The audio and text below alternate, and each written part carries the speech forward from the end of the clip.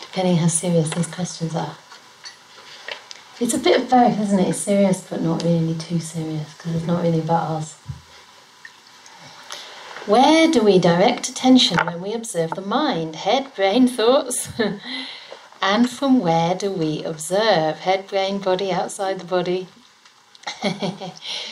So perhaps this pertains to the afternoon guided meditation, and perhaps Bhante Nitho had something else in mind.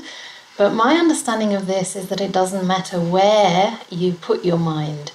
In other words, you're not trying to observe it in a physical location. You're trying to get in touch with the quality of how you're knowing, if you like, the quality of what it is to know. Does that make sense? And if you really want to put that in a place, then I would say put that in the present moment. One of the things that Ajahn Brahm teaches really beautifully, which took me a while to get the hang of, is there's such a thing as the perception of now. And it's a kind of perception. It's a place between the past and the future. And it becomes even kind of tinier than that when we recognize it as just a single moment. So if there has to be a place, then I'd say it's a place in time, if you like, rather than physical location. But if you do observe your body, because your body hasn't disappeared, if you are aware of your head or you find your focus is in the brain, so to speak, never mind, it's not the point. It can be there on the kind of outside of your awareness. But the main thing here is we're looking at the quality of the mind. We're observing the observer, if you like, and we're just noticing what it knows. Does that make sense? It's quite a subtle meditation. I mean, in a way, you're kind of watching for how the knower likes to get involved sometimes, how it might judge or react, and you're trying just to keep it very, very passive and non-judgmental. But it is quite subtle because I don't really know if you can say there's such a thing as bare awareness as long as the hindrances have not been subdued. So it's a little bit relative, but it's a chance to just relax your mind and to just allow whatever arises to arise, whether it's feelings in the body, thoughts, pleasure, pain, whatever it might be. The main focus here is on just sitting back in that place of knowing. Does that make sense? And is that kind of describe what you were after? Yeah.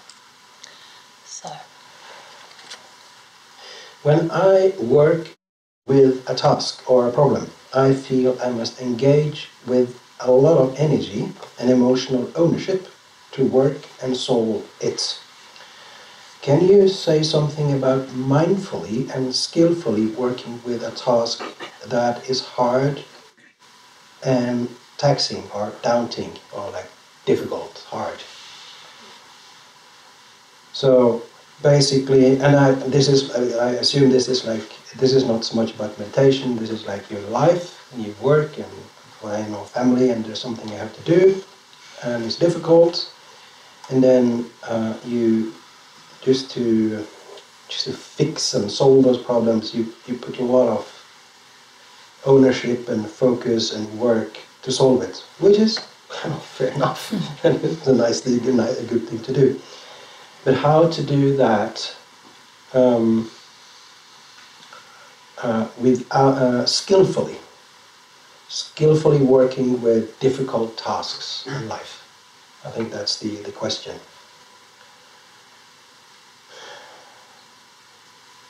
I think the first thing which pops up in my mind is that is this ability we have to be mindful. So actually, and this person is actually seeing that, which is really good to see that you are actually, when you are in a situation and there's a problem, there's a task to be done, first of all, you're actually aware of your mind, and you do this thing, you really engage, and maybe you put like too much energy into solving it, so you get tired. Because that's the effect of if you put too much energy and thinking and worrying and concerning about the problem. So the first thing is to seeing it as you do. Then you can ask for help. You don't need to do it alone.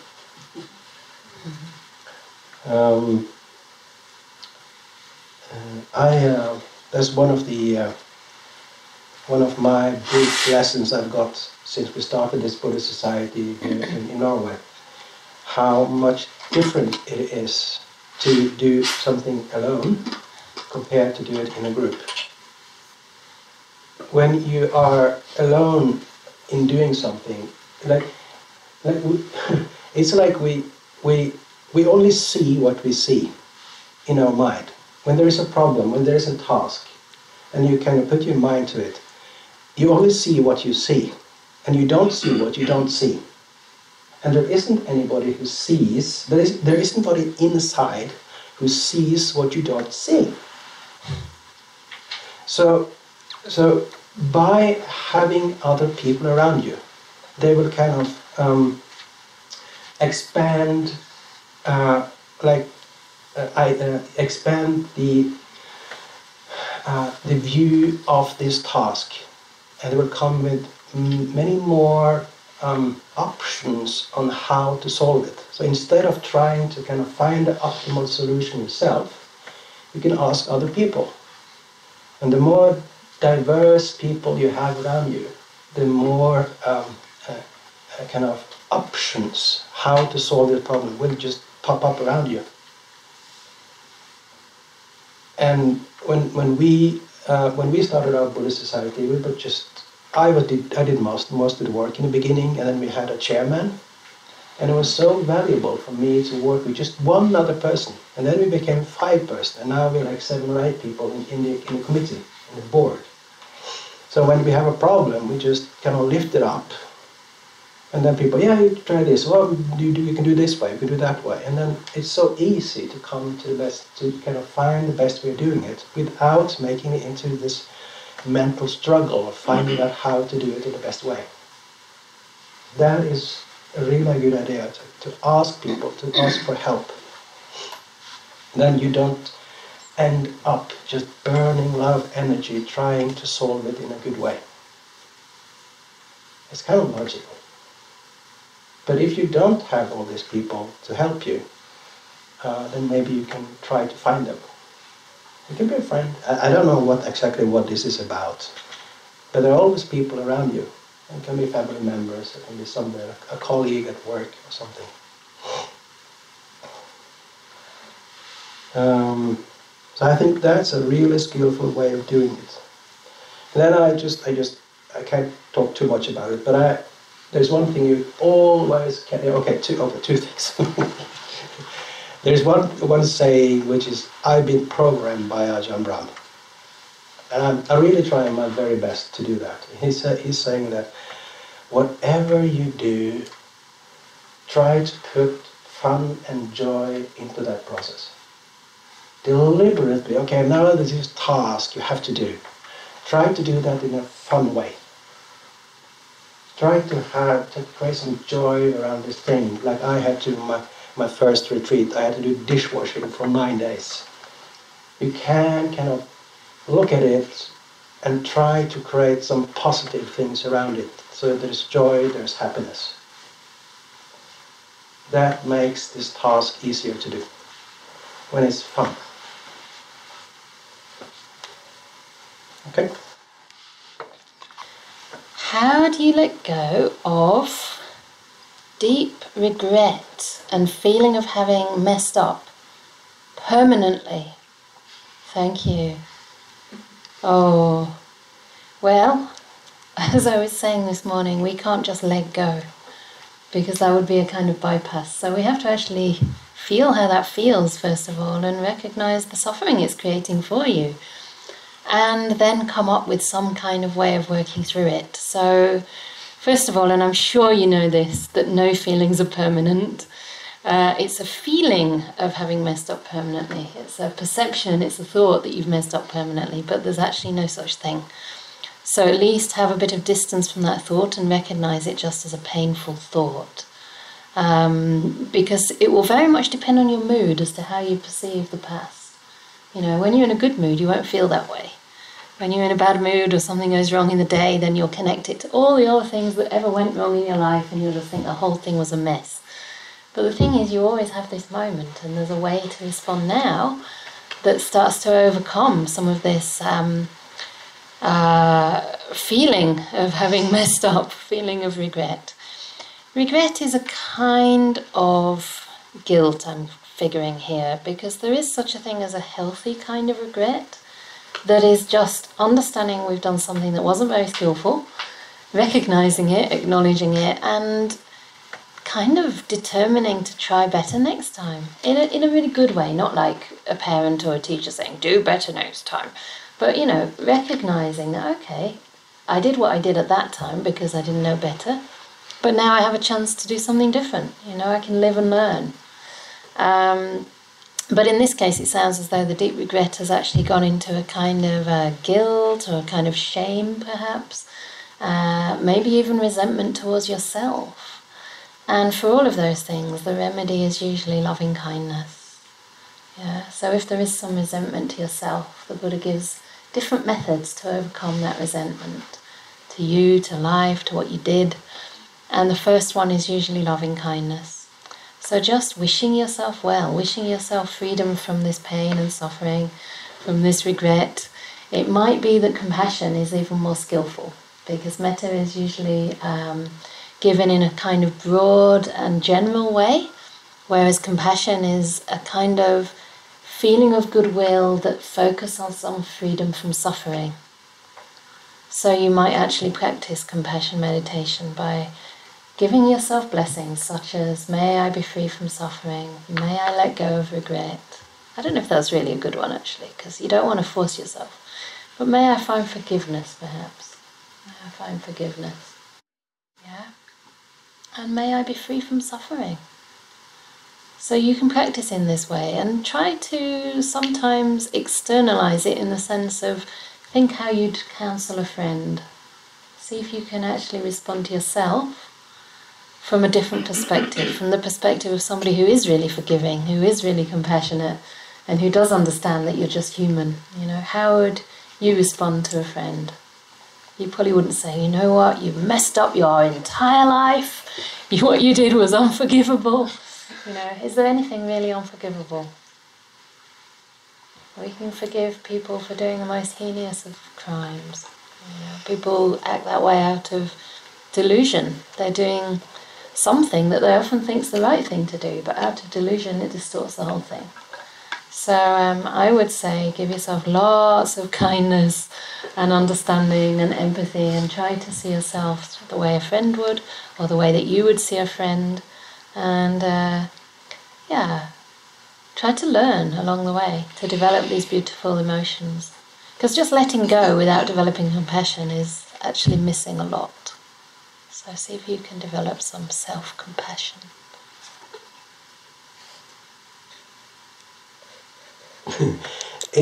Is there any small thing we could do for you, that I guess that's us kind of teachers, to make your day 1% happier?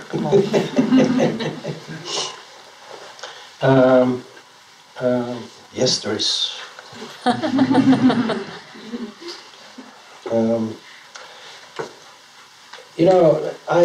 I've been since I came back from Australia, I've been working really hard to create like a Buddhist society, enable kind of teachings, creating arenas for practice like we're doing here. And why on earth am I doing that? Why shouldn't I just run into some kind of forest place and just stay by myself and just focus my own kind of development and enlightenment and just forget about all of you? Like, who cares? Why am I doing this? I'm doing this because what you can achieve, or achieve is just a wrong word, is that the result of this training, when you really get going and you kind of learn all the basics and you learn to kind of lift up your mind and you get into deeper states of meditation and just happiness, and after happiness, and you start to use such a beautiful mind to develop wisdom. there is so endless of positive things. The outcome is so endless positive. And it's so inspiring for me to see that people slowly practice and they get results. And then we have like private interviews and they come, yeah, I got this going and I managed to do this, etc. That's what we're doing this. That's my motivation. I just want to see you or people or members progressing on this path, developing towards kind of removing slowly the suffering of mind and developing happiness and wisdom. And that is so inspiring for me to see. And again, Ajahn Brahm, in his room, he has like what is called a board, a tavle, på engelsk.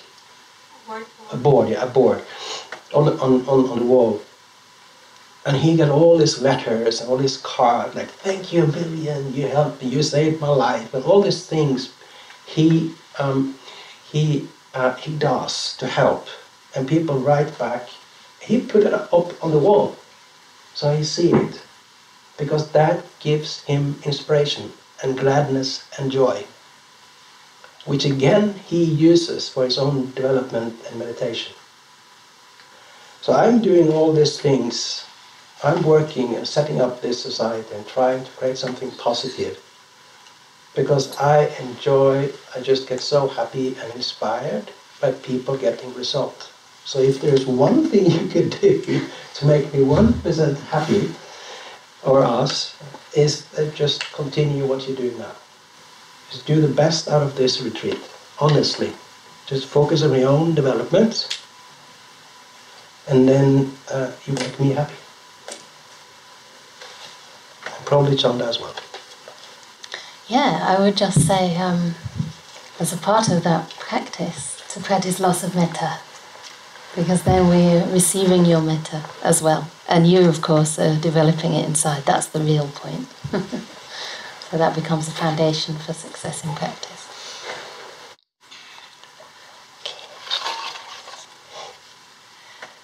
Do Buddhists believe in non-physical guides? I'll probably do this one quite quickly because I think we're getting a little bit behind. Not really, and yet not absolutely not either. But we're not really. We don't give it much importance. Like the main guide for us is the Dhamma, is the practice, is trying to align our lives with the truth, with kindness, with goodness, with virtue, and with the Eightfold Noble Path. So there may be celestial beings who rejoice when we do good. There may be even people from the Brahma Loka, not really people, but beings who had very, very deep meditation in this life and then were reborn in those planes. And it may be that sometimes they come down to, for example, encourage the Buddha to teach. This is how the stories go. But I think this is fairly rare. And I think a lot of the time, if we do believe that something's trying to guide us or some other being is trying to guide us, we have to question it, because it could be our imagination, and not give too much importance to that. Yeah. Can meditation be a form of escape from our reality and or a tool for handling our reality better?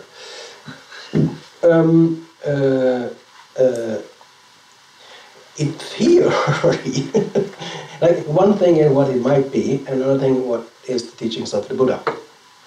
Can it be escaped? In theory.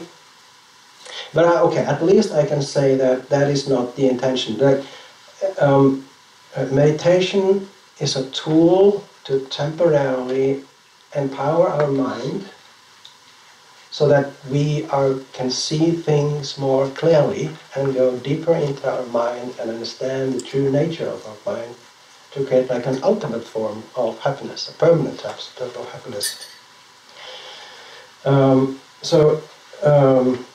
Meditation helps you solve all the problems of your life in a better way.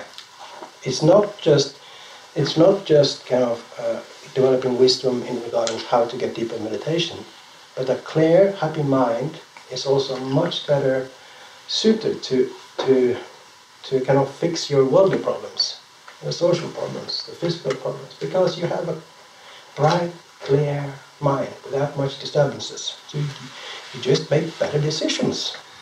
It's not kind of a mind full of craving and negativity and hate and tiredness and all those kind of things which makes our mind kind of low.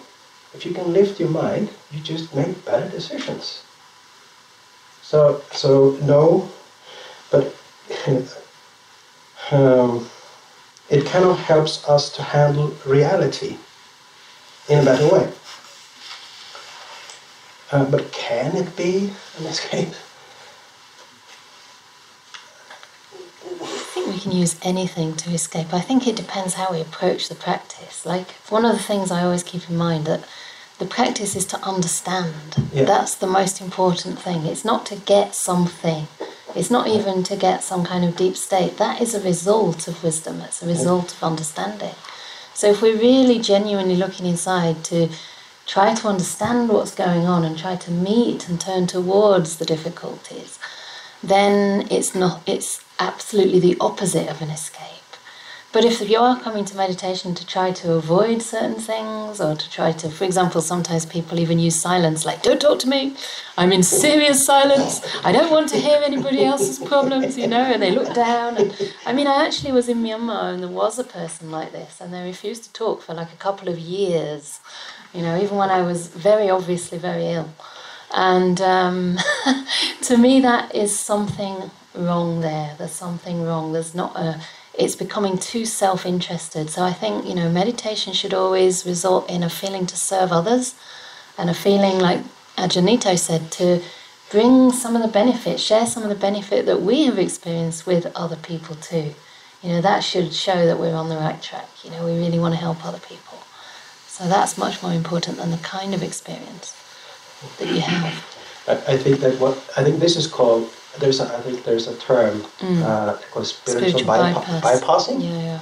So I think I made a half joke about this a few weeks back, is that the Buddha is teaching temporarily spiritual bypassing, but only temporarily for a few hours. And then after meditation, you have this brilliant, fantastic mind. And then you can look into your world and your living and try to get good solutions and wisdom.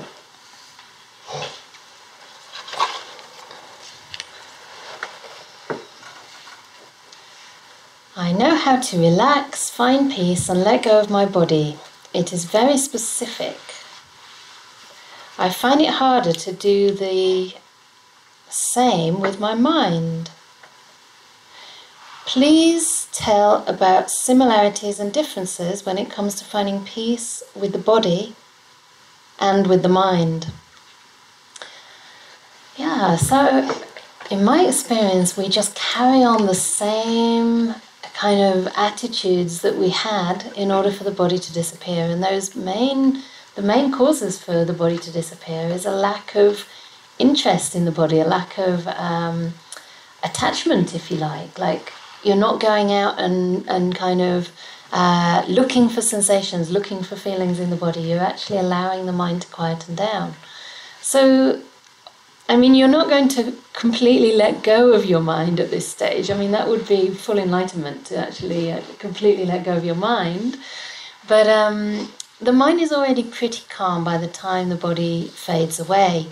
So it should be possible then to stay with your mind, and you might not see very much at first because the mind is much subtler, but just continue making peace, continue being kind, continue letting go of any craving for what's going to happen next. Sometimes people get excited when the body's disappeared and you just have the mind in front of you. You think, ooh, what's coming next? And then, of course, joy might arise, piti might arise, you may start to see some lights in the mind, and it's easy for the mind to get excited and to forget the wisdom that it had developed so far and to start thinking about, oh, where's this going next? So at that point you've actually come away from right intention, you've moved back into craving, back back into anticipation, and the mind becomes a little more coarse again. So the trick really is to try and stay still, but it's not trying to stay still. You looked at the glasses of water yesterday, and I think you actually mentioned that when you try to keep it still, it actually is worse than when you don't try. So you just stay with whatever's arising right now. Don't even think about whether it's the mind, whether it's the body, whatever. You're just in the present moment, and you're just being kind. No expectation. Just staying there for as long as your mind wishes to, and eventually you come out. But I think it's just a matter of practice, because you're going into new domain, and you have to kind of, Ajahn Brahm calls it getting your night vision. At first there's not that much to see, but after a while you start to see mental phenomena.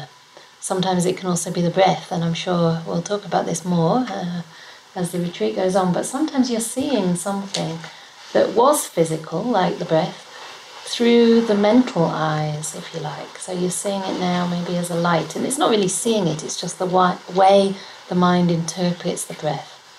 So we just carry on staying present and keeping the mind quiet and soft to whatever experience arises. So don't let go of your mind straight away, because what will happen if you don't stay long enough, or if the mindfulness is not brightening up, is that you'll probably fall into dullness and kind of slip into a sleep-like state, which is also part of the course, but just make sure you're there when you wake up. Okay.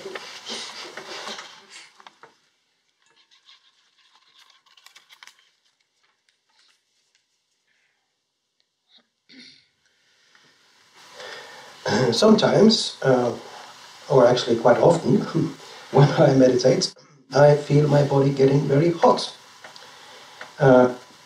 Mainly the back and the torso. Any advice? Thank you so much for the teachings. So You need a polar bear.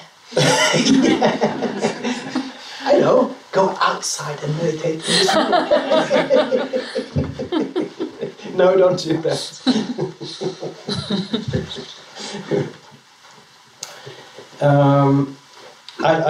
I've heard these kind of reactions a lot in the past. People are meditating and then the body does some kind of funny thing, which it doesn't normally do. And either it's prickling, you have some pain here, or some prickling there, or you have some reactions somehow. And this guy or this girl is getting very hot in the back, in the torso.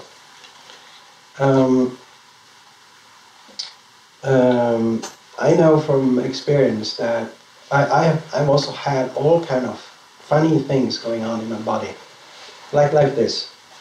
But they kind of disappear by time.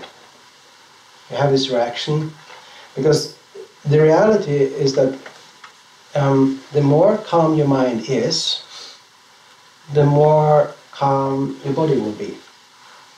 And being warm is kind of the opposite of being calm. So if you get the better you get in meditation, the more your body will relax, and after a while will stop. For example, being very warm or hot in your body. So I kind of know that it will pass by itself in the long run.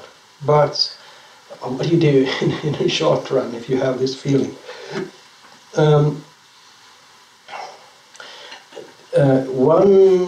My best recommendation will try to give like a signal or like a command or like a wish to your body to relax. That might help. But it also, there is another option here as well. And that this actually might be healing going on in your body. And there was this example in Australia on a 9-day retreat. There was this guy who had, I think it was his neck. He had all this weird things happening in his neck. And he went to Ajahn Brahm, like, what's happening here? I have all these weird things going on in my neck. I think he had the same feeling of heat in his neck. And they had a little chat. And in the end he said that, well, he's been part of a car accident. So he ended up like a whiplash thing. So his neck got like a really smack. And their conclusion was that his body was basically healing itself, because now he had come to a retreat and the body has finally gotten the opportunity to really relax and calm down, and then this process of the body just starts to heal itself. That might be might be the cause here as well. That the body now, when you're meditating, kind of find an opportunity to start a healing process. But outside that, just try to get your body to relax. Allow your body to be relaxed and comfortable. And make sure that your back doesn't have any pain. Sit in a good way. Make sure that your body is comfortable while you're meditating. Okay.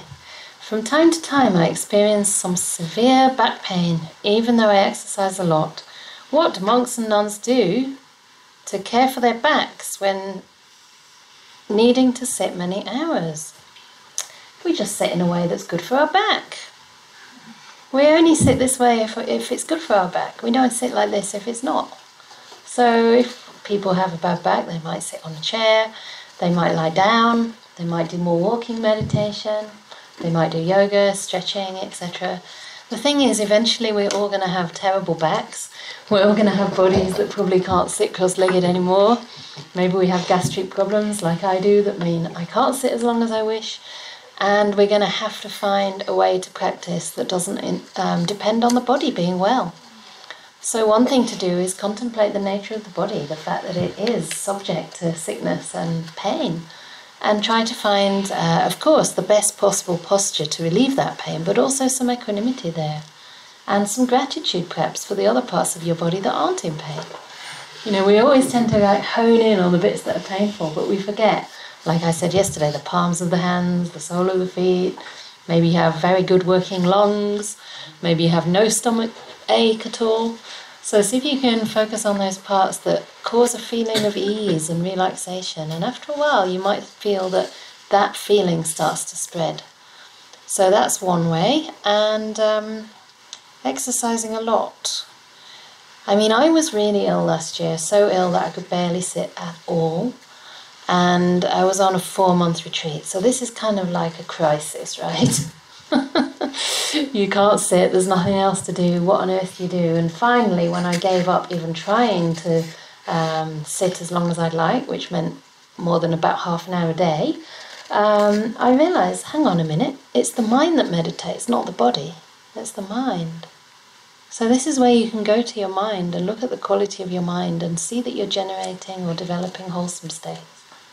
And I also saw that I was catastrophizing, someone used that word today, and thinking, oh, if I can't get into some deep meditation in this retreat, I can't do my next year of project work, you know, like it'll be hopeless. I depend on these retreats to really resource myself.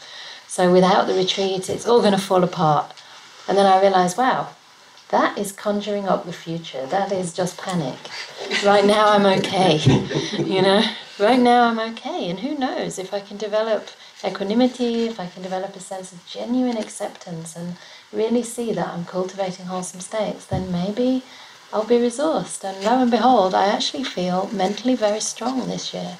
So sometimes don't reject these things. Sometimes they can create a lot of skillful attitudes, strength, resilience, wisdom, and certainly compassion towards the pain, and maybe the wisdom that can go beyond it as well. So, yeah, see if you can embrace even the pain as a friend that's come to teach you. Okay, this is a question for your talk yesterday. I taught yesterday. Shall I do this one now? Yeah, so okay. I think you should. I think I gave a talk today. In the Q&A. Yeah. You spoke yesterday about exploring the numbness. How does paying more attention to numbness or pain help settling the mind and bringing us closer to jhana? Yeah, this depends really whether you want to kind of practice with what's arising in a skillful way, or if it's possible to, put the mind maybe onto the breath or onto loving kindness as a samadhi object instead. I personally feel that to just go straight beyond the body and try and ignore what's arising, something is missing in one's practice. This is my personal feeling, because I think it then depends very much on having conditions just so. And I think there's so much wisdom to be gained by learning to work with some of the sensations in the body as well, even if it's just for a little while, because one of the things you can see there is whether or not you're craving or reacting with aversion. And if you are, then that's a hindrance. It's not going to help you get into jhana. So deep states of meditation are never achieved through force or through kind of avoiding things we don't like. So just check your relationship to the numbness. If you find that you're not averse and that there's actually no problem and it's easy to turn the mind away, then fine, that's absolutely fine. You might try different things at different times. But if you are having aversion coming up or fear about the body coming up, then I would say take the opportunity to work with that. It depends from time to time. Yeah? Of course, settling the mind, again, you can't really settle the mind if there's aversion. So work with that first of all. And yeah, if you find you can let go of the numbness and pain and bring the mind into one-pointedness, or let's say allow the mind to settle peacefully with the breath, then fine, that's absolutely no problem at all. And you'll probably find if you do that, and if you do get into whatever level of calm that you manage to access, you'll probably find the numbness has disappeared at the end of the meditation. But turn the body back on slowly. If you're coming back into your body and you're not sure whether the numbness is there or not, check it out first. Don't stand up and then fall over, because you'll freak everybody out, including yourself, and the calm will disappear pretty fast. So please be careful when you emerge. It happens.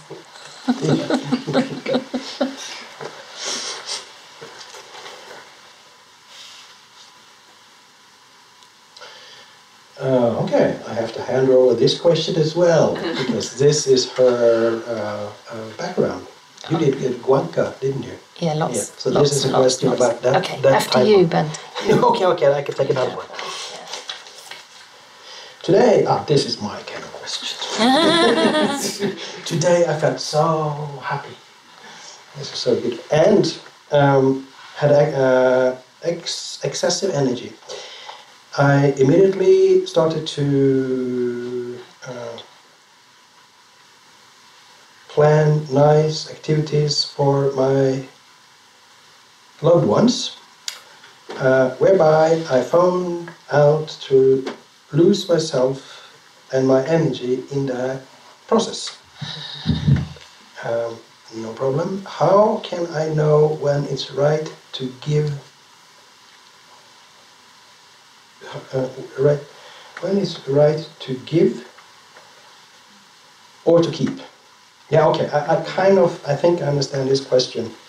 So somebody was doing some meditation, and there were positive emotions and happiness arising, and it is true when you're meditating and things going really well, you get this kind of mental energy. So it's so easy to try to fix all the problems, and you do, and you get really good It's so easy to find good solutions, and it's to see the right thing to do, and you do a lot of things which is has kindness and compassion. So it's such a nice state of mind to decide what to do, whether it's your family or your friends. I think the Buddha called this for, the problem here is what the Buddha called for Dhammavichaya. I think that is the word. But what it doesn't, the thing is that if you can use that kind of mental energy to solve some problems in your life. But you cannot lose that energy in solving something instead of accumulating that energy and that happiness to take you into even deeper states of meditation. So when you do get a beautiful meditation, then you basically have two options. You can use that to just continue and start meditating again. Then you have like a pole position, sitting down, and you're already happy. Maybe you do another type of meditation, but you have a starting place, which is really beautiful, which can take you even more or even deeper states of meditation, which will make you even happier after that meditation. So when you get those positive, uplifting states of mind, you can take them further, or you can use them. And it's basically up to you. Sometimes it's right that you do this meditation and you get this brilliant mind, and you really want to solve something for yourself or your family or your friends. That's okay. But maybe on a retreat like this, don't focus so much on all your worldly things. Try this retreat when you have nice stages of meditation. Don't waste that energy. Just kind of keep it inside and continue meditating and see how far you can go. Okay? That's my recommendation for a retreat. Okay, some of my friends went through the Goenke Vipassana program. From what they tell, the philosophy and practice seem very opposite of how we are approaching meditation here. Brackets, strict rules, technique over attitude, etc. Are these still complementary to each other? So, I'm not really sure about the question, the actual question on the end, but I can give some reflections on that method. Whether they're complementary to each other, I think in the end techniques tend to lead us to more or less the same place. They start off very different, but actually they can merge in a way and also be used at different times in our practice. So that's a difficult question because there's some aspects of the Goenke technique that are not conducive to jhana samadhi, and that's mainly due to the focus on impermanence.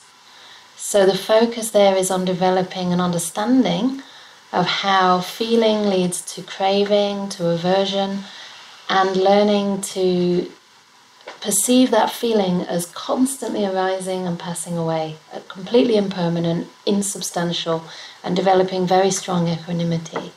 And it has given me enormous benefits, such that I could sit with any sensation. I didn't know what would arise for like 6 hours straight.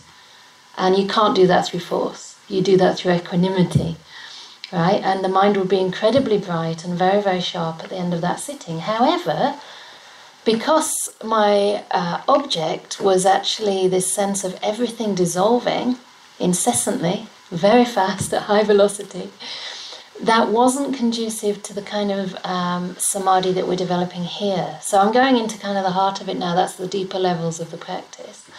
But from the other side of the question, it's true that there is a focus a little bit on the strictness and on a lot of sitting, because it is aimed at bringing up in a way, not necessarily bringing up, but being able to develop equanimity to whatever feelings, sensations and thoughts and any mental phenomena that arise.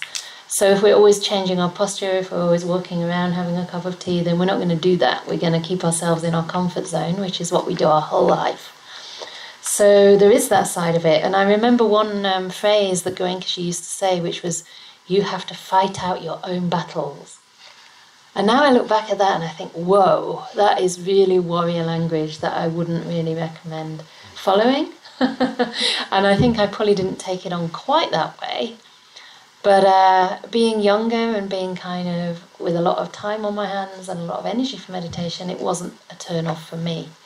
Nowadays, I'm not sure whether I'd recommend most people go to the Goenke courses, to be honest, because I think the benefits with that method come if you give a lot of time to it and sit on very long retreats.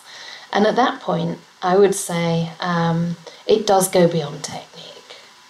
It definitely does. I mean, the technique is a starting point, just as when we practice breath meditation, we start off with the breath as an anchor for the mind.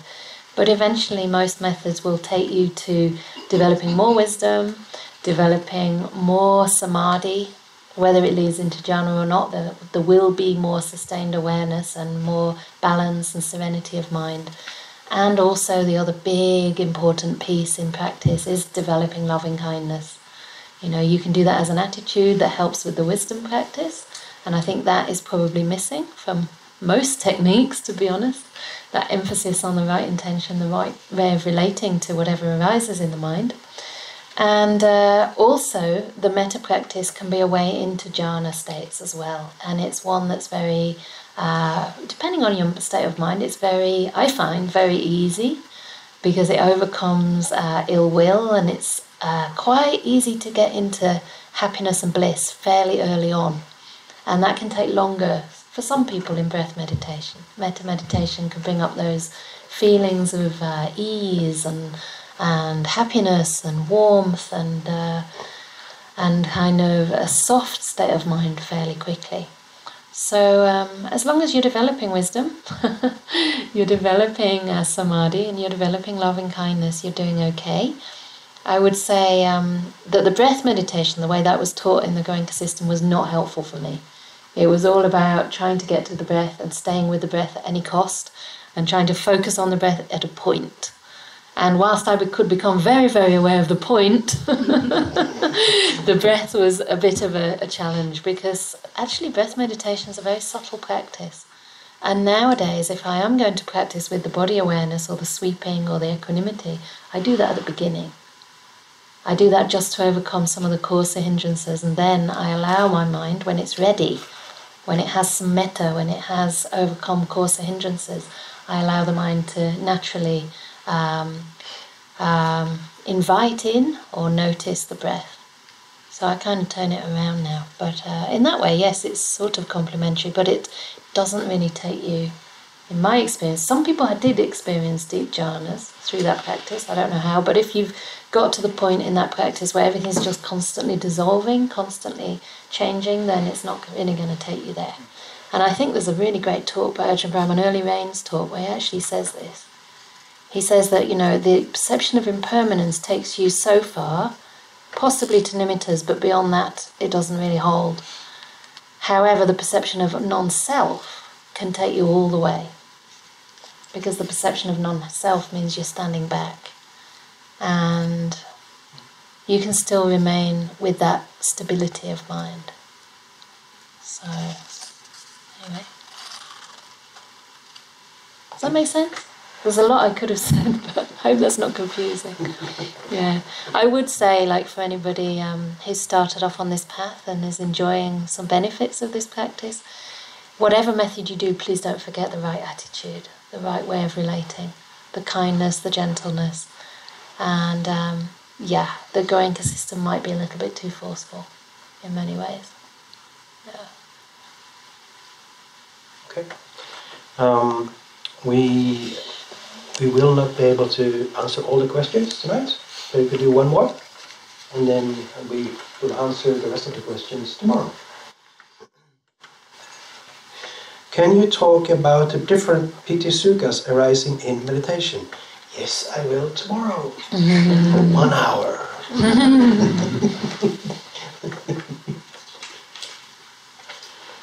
Okay? One more? One more.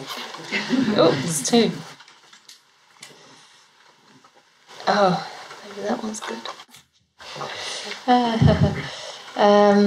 I'm usually a better learner from teachers who are playful, curious and funny, but they are not necessarily happy, even if they enjoy teaching.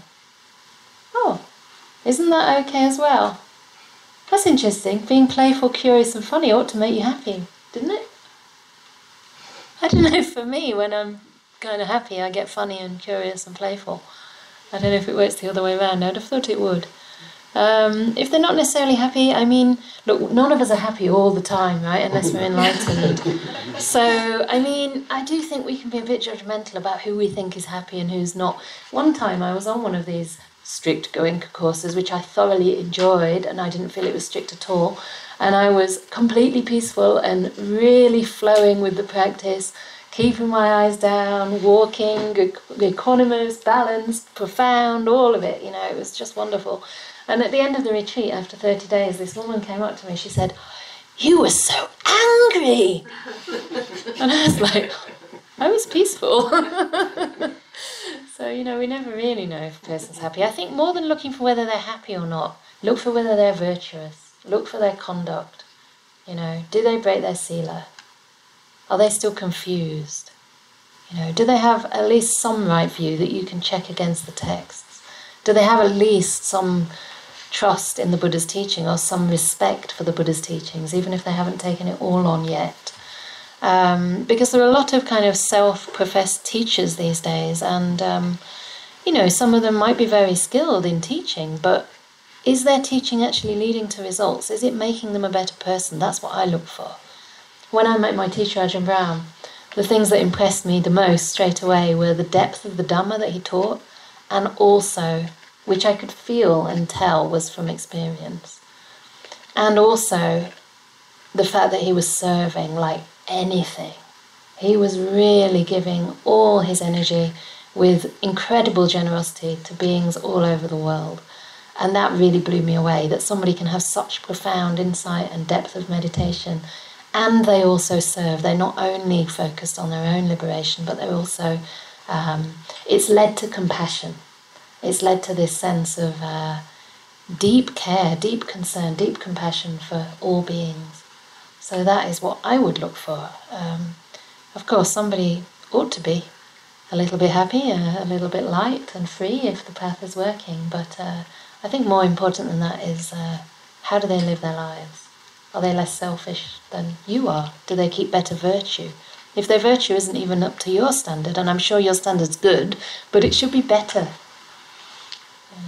It should be better. That's a good sign.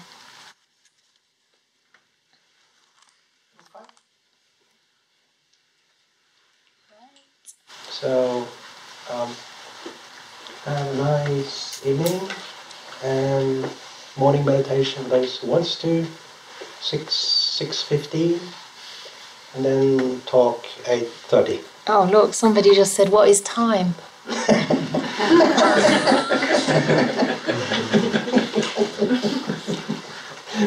I guess that answers that question. Maybe, or maybe you want to do it again tomorrow. It's conventional, but it's important here. All right. Good night, everybody.